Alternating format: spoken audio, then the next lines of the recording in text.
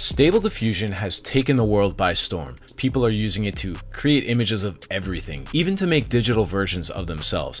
In October of 2022, 170 million images were created in just that month, and more people are getting onboarded every day. So if you've wanted to be a part of it but didn't know where to begin, I'm going to show you how. And understand that Stable Diffusion is a text-to-image generator, which is free and open source, so anyone can build on it. And that's what these 3 sites I'm going to show you have done. All the links will be in the description, and if you want a more in-depth understanding of how Stable Diffusion was created, click the link at the top. Let's get into what I think are the best 3 sites for Stable Diffusion. First up is Dream Studio. Dream Studio is brought to you by Stability AI, which is the company that actually developed Stable Diffusion. To get started with Dream Studio, create an account and you will get 100 credits for free. You go to the Dream page, and at the bottom is a text bar where you can enter a prompt. You can see an example prompt already filled in. Now for this video, I'm going to use the same prompt in each of the different sites so we can see the difference in results. And the prompt we're going to use is Al Pacino as a Smurf, photorealistic, 4K. This is a simple prompt, and later I'll show you examples of how complicated prompts can be. Now at the top, you can see how many credits this will cost you. And then you see a few sliders where you can change things like aspect ratio, the number of steps involved in generating your image, and the number of images to display. Increasing the sliders will increase the amounts of credits it will cost. We're going to leave it as is, and then under model, version 2.1 is the latest as of this video. However, I'm going to leave it on 1.5 because a lot of people like those results the best.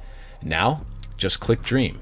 Now it's important to note that these images are being generated in the cloud and not on your computer. There are programs you can download locally, but a pretty heavy duty GPU is required. So the websites I'm covering today are all cloud-based. And there we go, Al Pacino as a Smurf. Not bad for giving 0 guidance to the algorithm. 4 different looks, each one unique, pretty interesting stuff. Let's compare these to what we get from the next site. Up next is Night Cafe.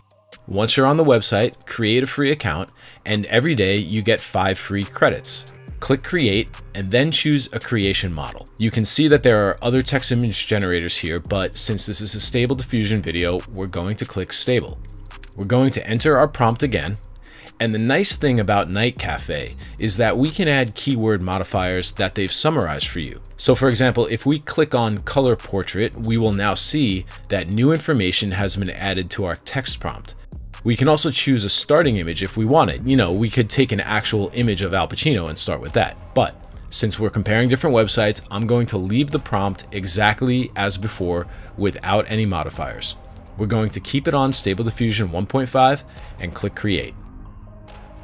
And wow, there we go. A lot of times their eyes get messed up. I don't know why, but as you can see, the same exact prompt and 4 completely different images.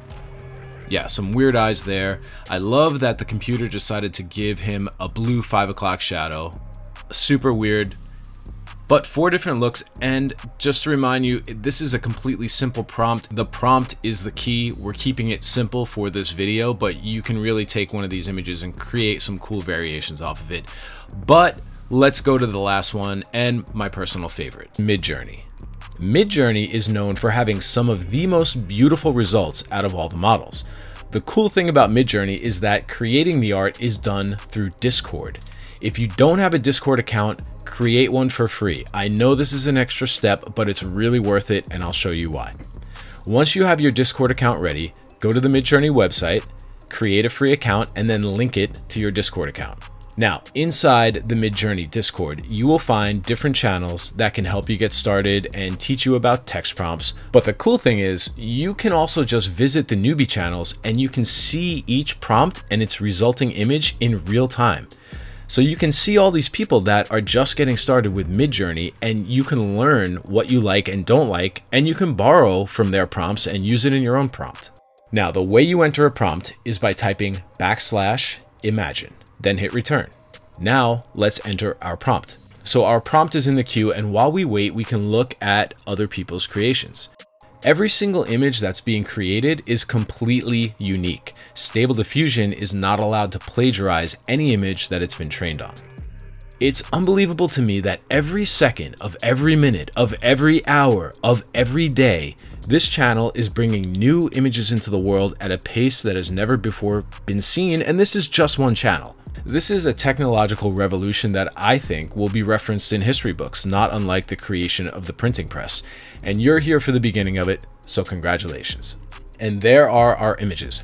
Wow, you see what I mean? Photorealistic, no messed up eyes. Look at the emotion in these different faces. This is crazy off of a simple prompt like that. Midjourney definitely takes first place. Now, if you like one of these images, you can upscale it or create further variations on it by using these buttons here. So let's create a variation of this one. And let's get out of the newbie channel for a minute and take a look at a general channel. There are 20 of them, so let's just pick one. And look at the difference in prompts.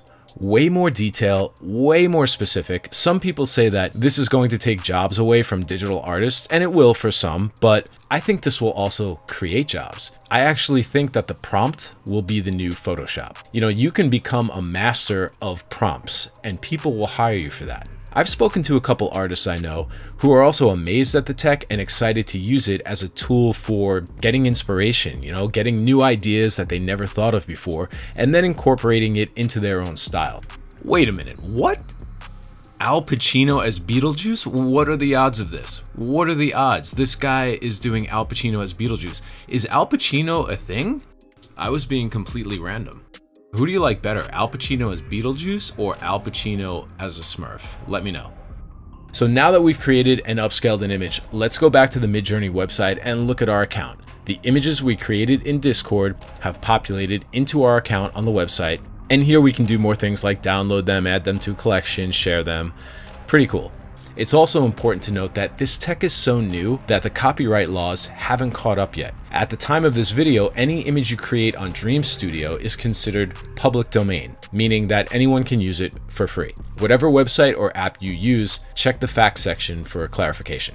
So there it is, guys. Go sign up for free accounts and start creating some art. I've got more videos on this coming. Hit subscribe so you don't miss them. Go create some art, and most importantly, have fun. Thanks for watching, and I'll see you in the future.